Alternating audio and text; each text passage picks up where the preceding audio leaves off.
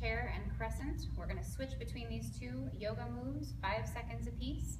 Pay attention to how long, if it's 20 seconds, 30 seconds, or 40. I'm gonna turn to the side so you can see what I'm doing. My feet come together, I'm gonna sit back. Chair means your knees are bent, knees do not pass the toes, you reach out and you look down, and you come back into crescent in 5 seconds. 5, 4, 3, 2, 1, and you step back into crescent. 5, 4, 3, 2, 1, back to chair. And then back to crescent, switching legs, alternate sides.